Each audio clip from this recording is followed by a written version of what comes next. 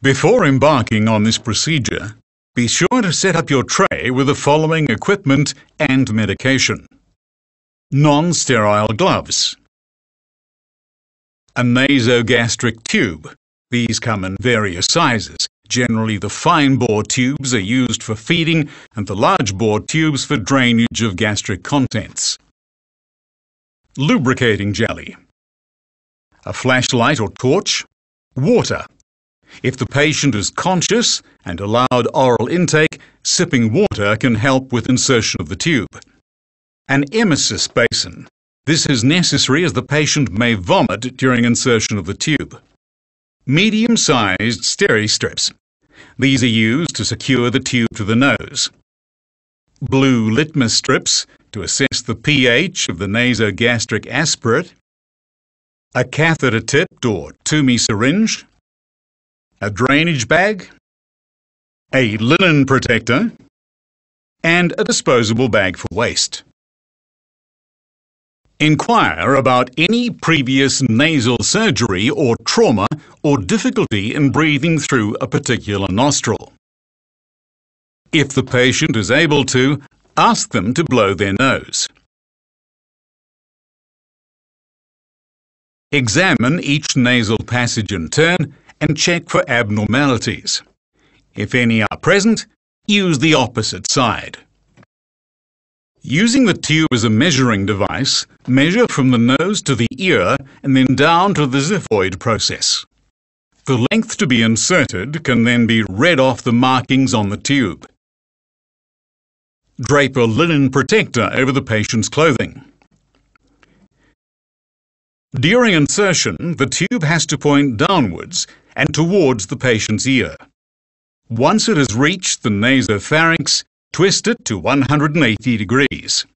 This minimizes the risk of the tube coiling at the back of the mouth.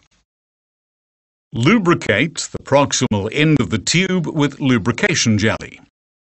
Insert the tube gently into the chosen nasal passage.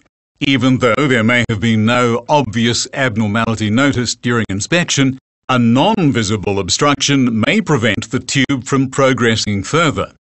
In this case, remove the tube and try the opposite nostril.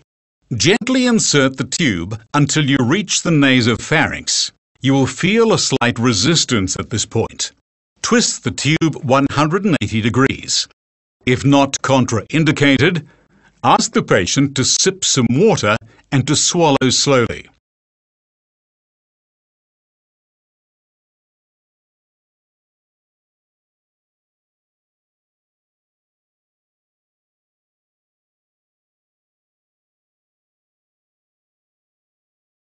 Continue to insert the tube until the predetermined length has been reached.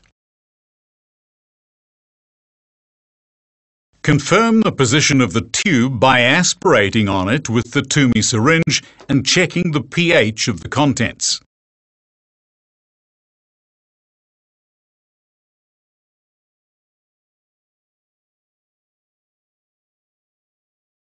The contents should turn the blue litmus strip red. An alternative method of confirming the position by listening over the epigastrium for a bubbling or gurgling sound while insufflating air through the tube is falling out of favour as it is not very reliable.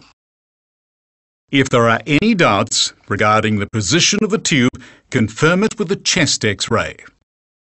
Use the steri-strips to attach the tube to the nose by applying one end to the nose and wrapping the other end around the tube.